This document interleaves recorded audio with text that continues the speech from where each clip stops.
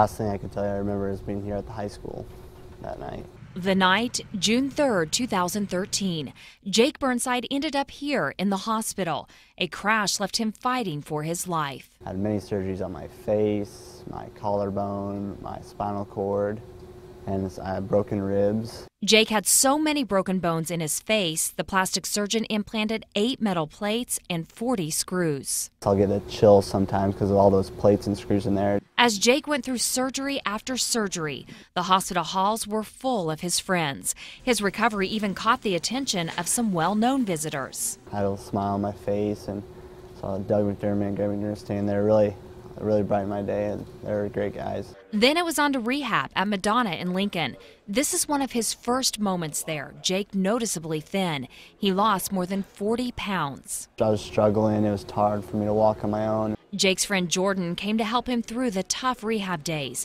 Jake's family by his side through it all. My mom was there from 8 in the morning, 8 at night every day, driving back and forth to Fremont. After almost 2 months, it was time to go home to Fremont, a community he is proud of. I feel like this community is doing a great job of handling the situation. Now in his senior year, Jake has fought his way back to the basketball court, but he admits it was tougher than he ever imagined. I couldn't even jump off the ground and shoot it, and I just thought, I stopped for a second, I was exhausted, and I thought, I'm never going to be able to play again. He didn't give up, and today he can jump, and he is ready to stand by the teammates who stood beside him when he needed it most. I just feel incredibly blessed to be here. 3 of Jake's friends did not survive the crash. Jake's family has asked us not to show pictures of the crash scene out of respect for their families. It's just a